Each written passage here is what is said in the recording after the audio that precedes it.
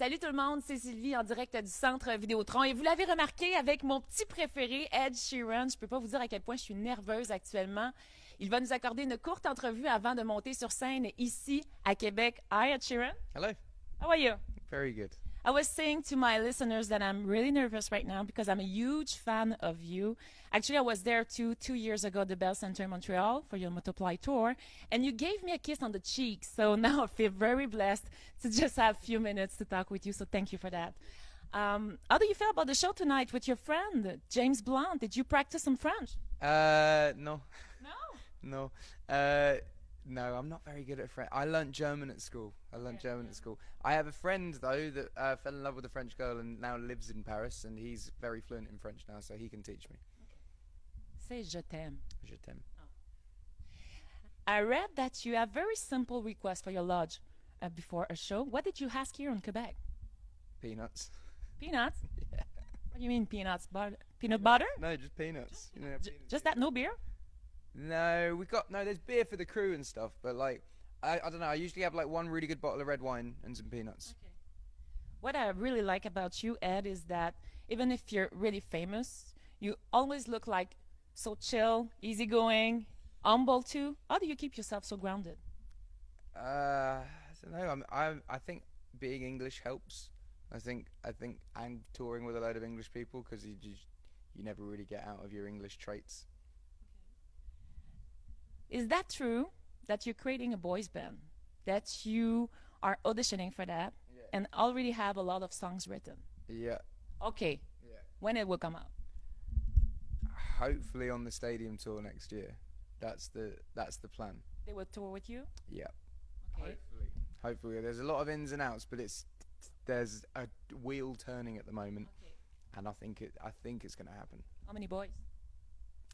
I don't know yet. Probably 5, right? Probably Okay. five's a good number. Okay. 5's a good number. And is there a name for that boy band? Yes. Can you tell? No.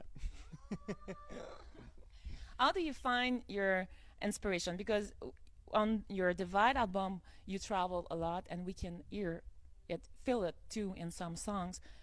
How do you find your inspiration for your own songs or for other singers? There's so much that happens in everyday life that's interesting, I think. You know, like, there'll be relationships that you yourself will have been in the last 10 years, and at least one of them will have a good story from it, you know? So I think, you know, there's stuff that happens every day that you can write songs about. You're at the top of the charts right now, all around the world. You have reached many sales records too. So what's the ultimate goal for Ed Sheeran?